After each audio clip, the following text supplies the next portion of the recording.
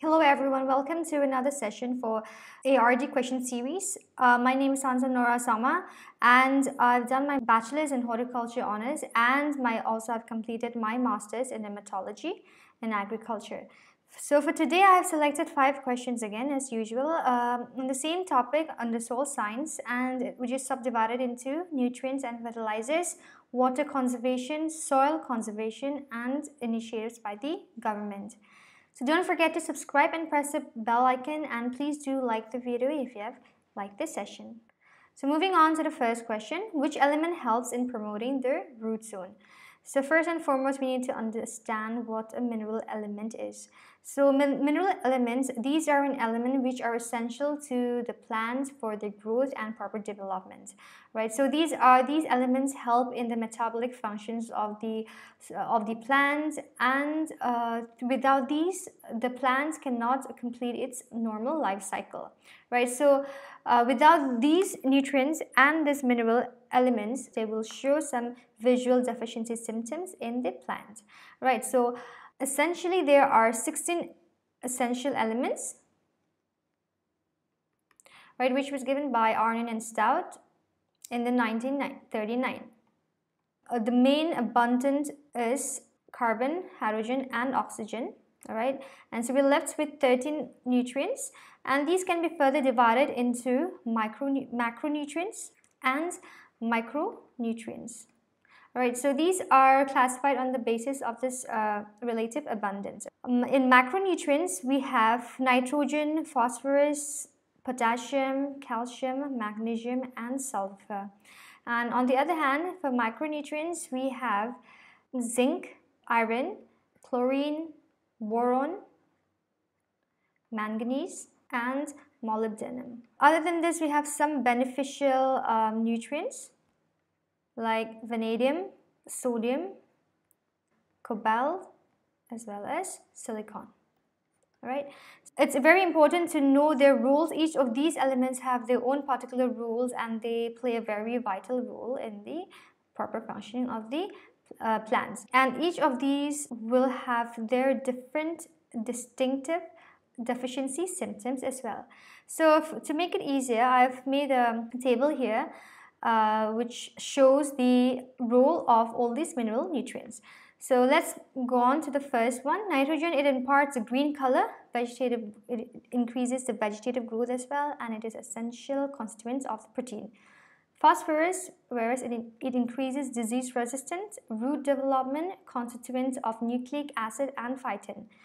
Potassium, on the other hand, it helps in the stomata regulation, that is the opening and the closing of the stomata, and it also increases the photosynthetic rate, and it also helps in a disease resistance. Calcium, on the other hand, it's a constituent of a cell wall. Magnesium is a constituent of chlorophyll. Okay, so sulfur is a constituent of amino acid as well, and it also improves in the soil or in the oil content in oil seeds and pulses. So iron, it helps in the nitrogen fixation, enzyme and oxidation. It is also an enzyme in oxidation reduction process, right? So manganese, it helps in the formation of chlorophyll, and copper, it helps in photosynthesis as well as respiration. Boron, it helps in pollen germination, and it is a non-metal element in the whole of micronutrients.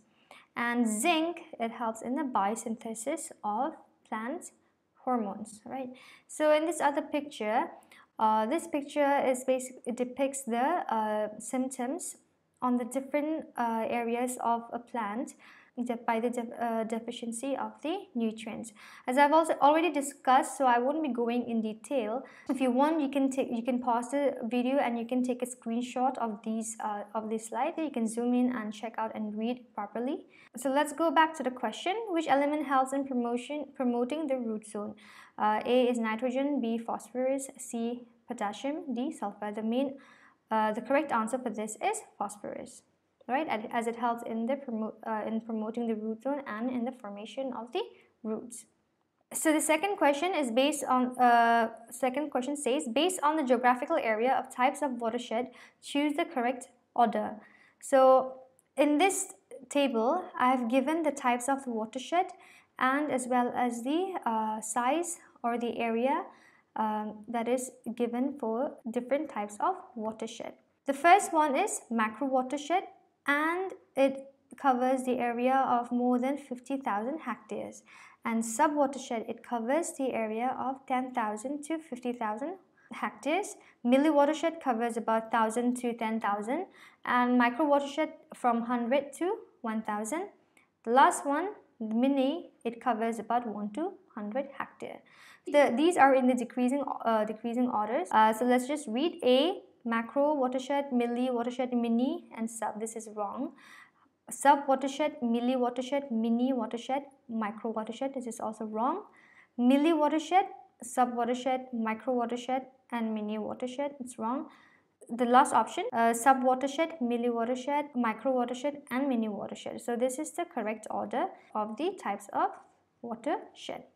So let's just simply try to understand what a watershed is. So watershed is basically an area of land that feeds all the water running under it and draining off of it into a body of water, right? So it combines with other watersheds to form a network of rivers and streams that progressively drain into a larger area. As you can see in this picture, all these are coming together to form into a single stream, which will form into a larger stream and which will in turn form a bigger water body.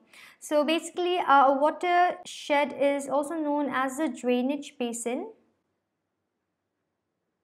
as it creates a channel or a drainage. Naturally, this watershed is topographical and hydrological in nature, like it's formed from the rain or the melting of the snow or the mountain caps or the ice. It will converge into a same single point and it will form to the exit drainage and it will come into a bigger water body. So it's also known as the catchment area or the catchment basin or the river basin as well. These are some of the other names for watershed. Think of it as a funnel where the drainage of it comes from a drop by drop into the river, into the soil as a water, and then which will act in turn as the groundwater, which can be seeped through any of this land, through water or any wetlands.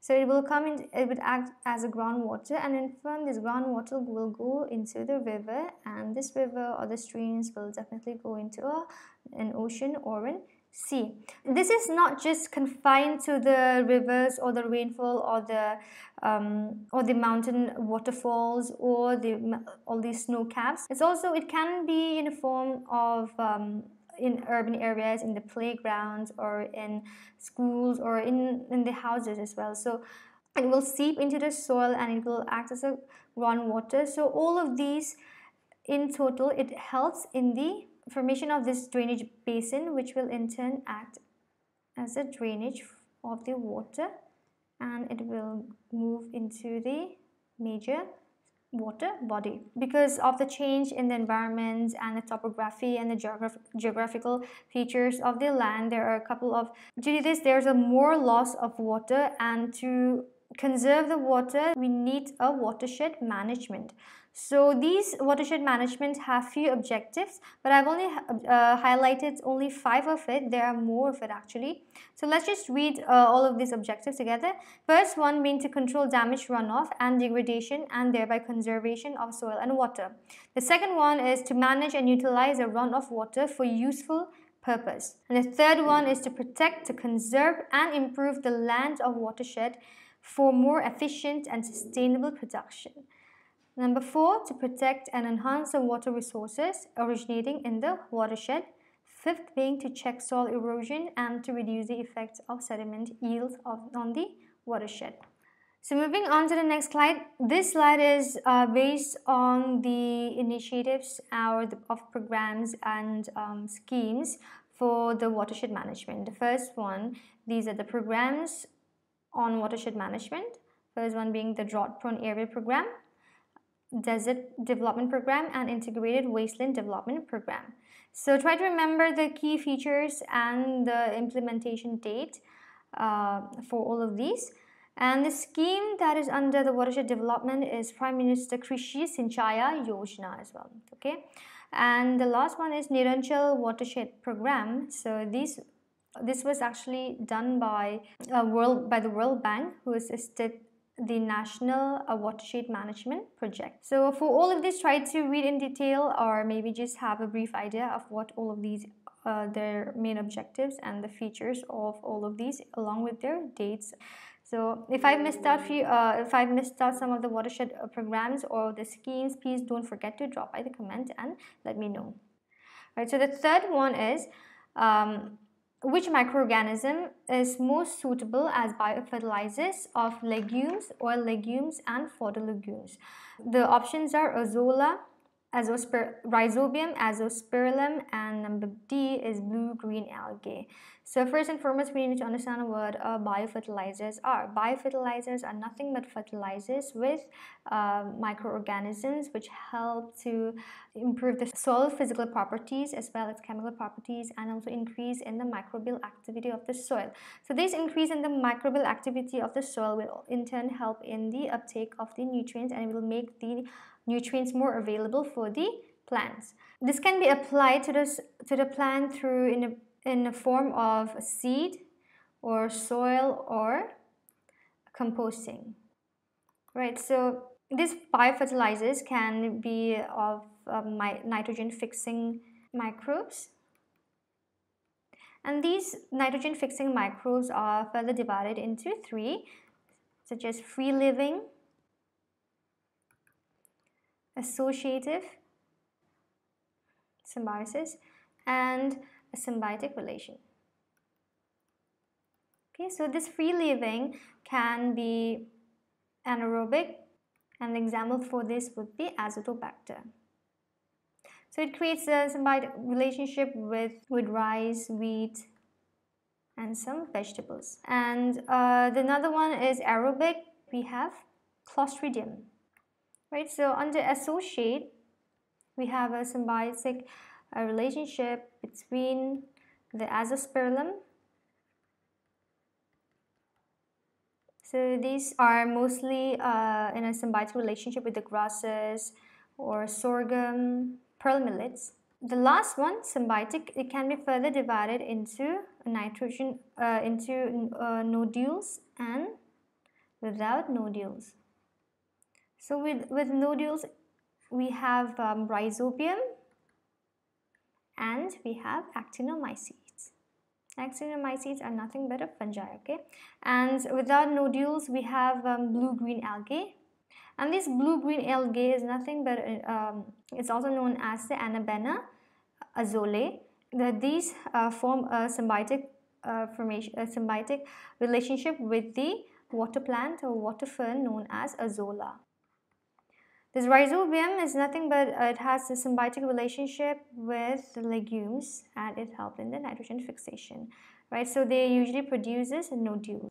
So let's go back to the question: which microorganism is mostly used as biofertilizers of pulse legumes or legumes and other legumes? So whenever you see in these biofertilizers and whenever you have to deal with the legumes, it's always with the rhizobium. So the correct answer for this is rhizobium.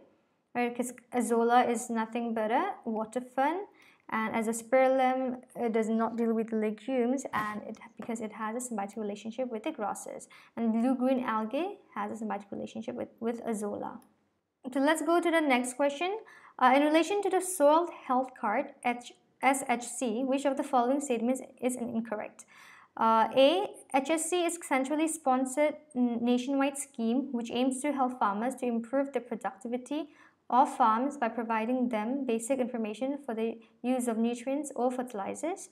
Number B, Soil Health Card SHC scheme was announced by NDA government led by the Prime Minister Narendra Modi. It's in its first budget presented in July 2013. Number C says Prime Minister Narendra Modi launched nationwide HSC scheme in Suratgarh town of Sri Ganganagar district of Rajasthan. And number D is Punjab was the first state in India to issue the soil health card. So I would like you all to please comment the answer for this question, and if you have any queries, please don't forget to ask. So moving on to another question. This is the last question for today. Okay, it's about erosion. Let's read the question. Sheet erosion is caused by number A, fast running rivers, number B, heavy rains, number C, wind, and number D, glaciers. Usually erosions can be caused by water or wind, right?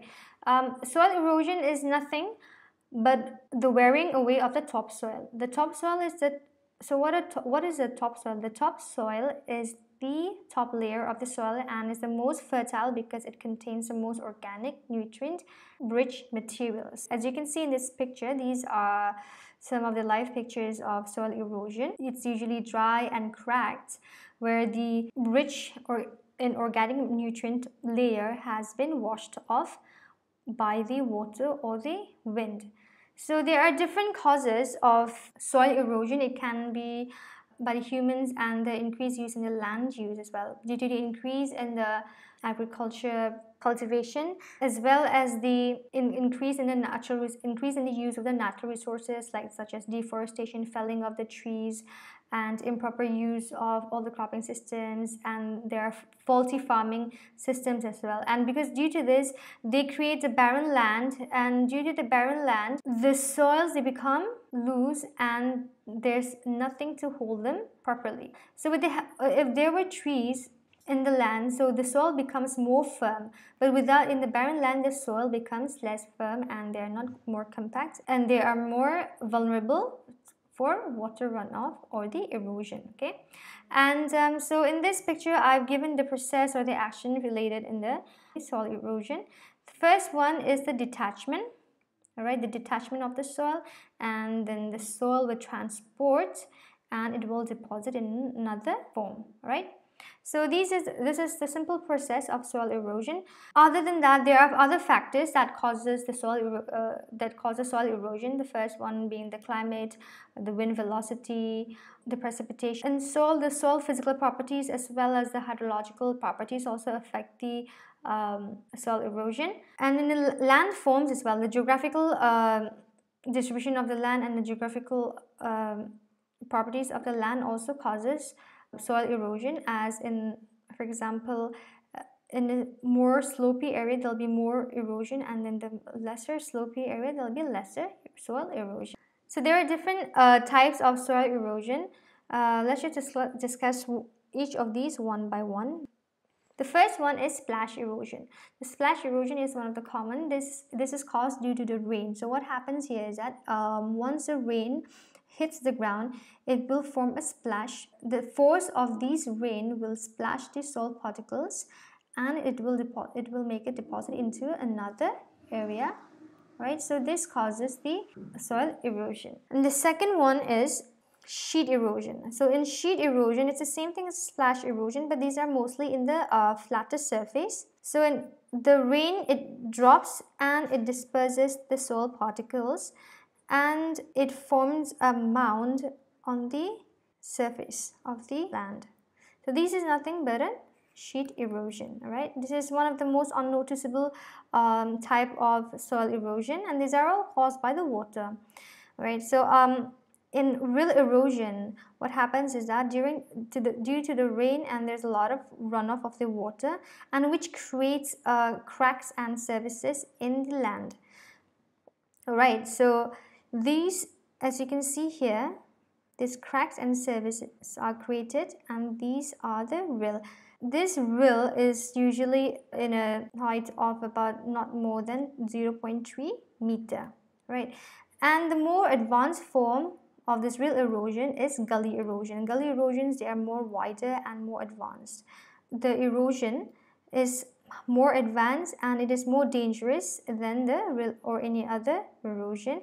The size may be more than 0.3 meter, or it's more deeper than 0.3 meter.